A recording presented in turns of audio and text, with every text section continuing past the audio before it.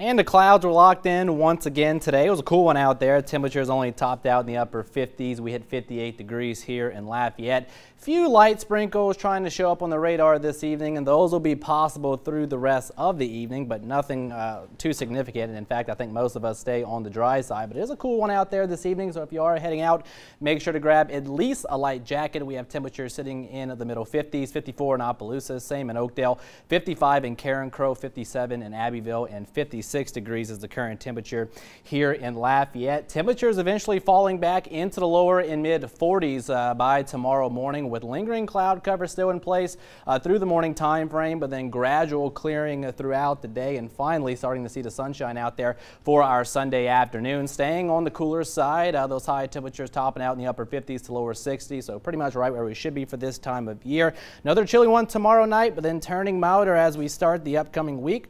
We'll talk about that. Plus, it could be followed by potentially colder weather for late weekend to next weekend. We'll talk about that as well coming up.